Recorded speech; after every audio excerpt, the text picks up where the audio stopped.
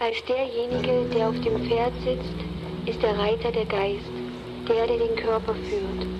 Sein Streben verkörpert die Reise der Seele durch die Welt mit ihren Versuchungen, Hindernissen, Proben, Prüfungen und Beweisen des Charakters und ihrer Entwicklung zur Vollkommenheit. Der grüne Reiter ist entweder der Neugetaufte oder der Kandidat der Initiation. Oder er verkörpert in Riesengestalt die Kräfte der Natur und manchmal auch den Tod.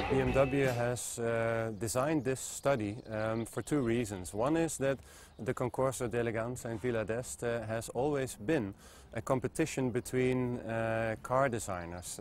Car design studios in the past used to design a study especially for this Concorso, and we wanted to revive that tradition. The other reason why we have designed this concept is that this year, it's 30 years ago that BMW launched the M1, and with this concept we also want to celebrate that occasion.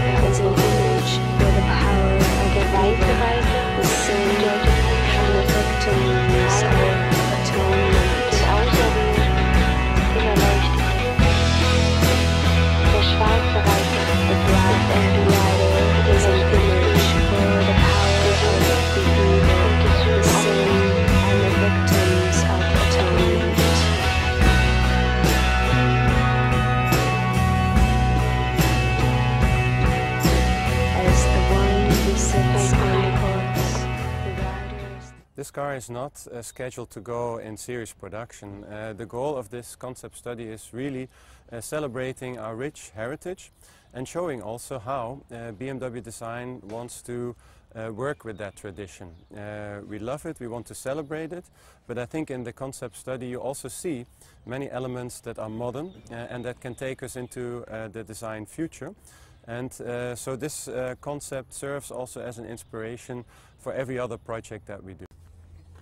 In this study we mixed typical M1 character elements and also some design features that belong to our current design language or our future design language. Of course the proportions are very typical to the M1, very wide, very low, and then when you look at the front end graphic with this very narrow slot here, that is also something that comes from the original M1. The original M1 had pop-up headlamps, and that we would not do in the future for safety reasons, but what we can do in the future is actually make the headlamps come out of this very narrow slot, because with LED technology that would be possible. Another element that comes actually from the future are these blades, and the function would be an aerodynamic function.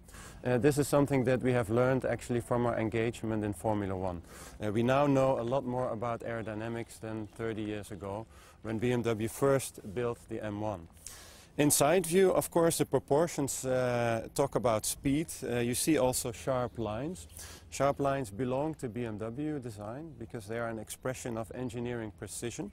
The wheels, we believe, are interesting. They are a reference to the original M1. The M1 was really the first sports car with mainly closed wheel designs. Of course, we have added a little bit more sculpture. And the same goes for this whole area here. This is where the engine would sit in a mid-engine car, and you see all the lines pick up speed towards the rear.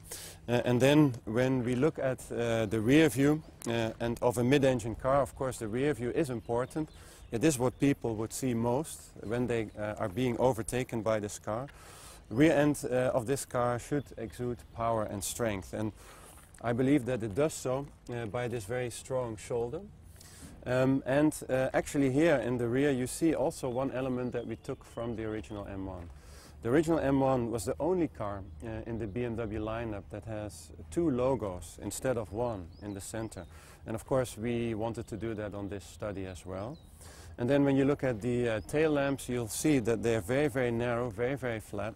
And that too can be made possible in the future through LED technology.